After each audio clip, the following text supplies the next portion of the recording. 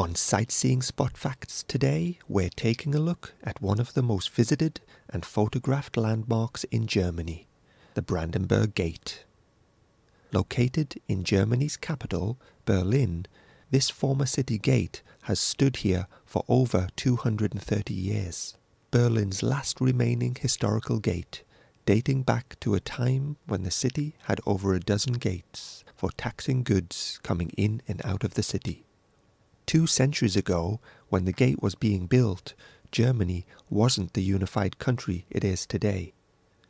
It was made up of various kingdoms, of which Prussia was the most powerful. It was the Prussian king, Frederick William II, who in 1788 asked his architect to build the Brandenburg Gate. His royal architect was Karl Gotthard Langhans, a self-taught architect who had risen to the high position of first director of the Royal Building Commission.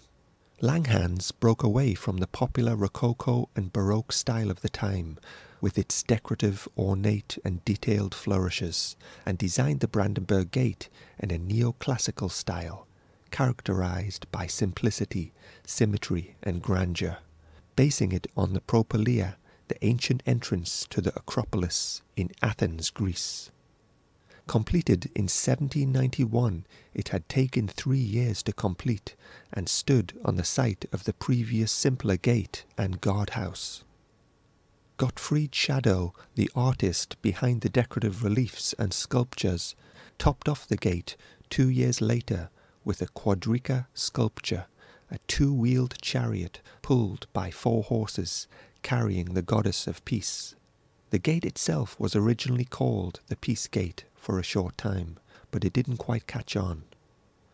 The Brandenburg Gate was intended to be a symbol of Berlin's unity and strength, while serving as the grand entrance to the city, as well as marking the start of the road from Berlin to the former capital town of the Brandenburg state. Tourists today are often surprised and comment on how small they feel standing next to it. Made of sandstone and standing 26 meters high, 65 meters long and 11 meters deep, the gate has 12 columns and 6 piers, which divide it into 5 passages. The middle passage was for the royal court, and the 4 narrower passages were for regular people. The Brandenburg Gate opens onto a square that connects it to Unter den Linden, which was once one of Europe's most elegant boulevards, a street lined with linden trees, also known as lime or basswood in the west. The Brandenburg Gate has had a long and turbulent history and has always been a site of major events. In 1806, Napoleon invaded Berlin, and as part of his triumphal procession he removed the quadriga sculpture from the gate and took it back to Paris as a war trophy. It was later returned after Napoleon was defeated 8 years later. The goddess of peace was replaced with the goddess of victory, and an iron cross and Prussian eagle were added to commemorate the victory. The square next to it was given the new name Pariser Platz, meaning Paris Square, also in remembrance of the Prussian conquest. When the Nazis came to power, they used the gate as their party symbol. The gate was badly damaged during the war, and the quadriga had to be replaced. After the war, Germany was divided into West and East, and Berlin, though in the East, was also divided in the same way.